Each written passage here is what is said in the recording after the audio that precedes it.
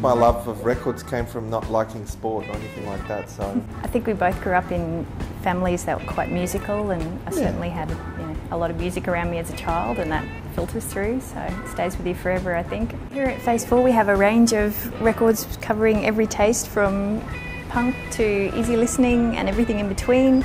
We also have a lot of vintage items, clothes, bric-a-brac, posters. From the most collectible Everything. to the least collectible. Yeah. This is the kind of thing that we sell. So it's the kind of thing that, you find that you sort of look at the cover and you go, I wonder if the music is as good as the cover, and in the case of this album, it definitely is. In addition to having a record shop, we also have a record label. This is our 10th release in the past 2 years. We sort of put out music that's sort of culturally significant in Brisbane.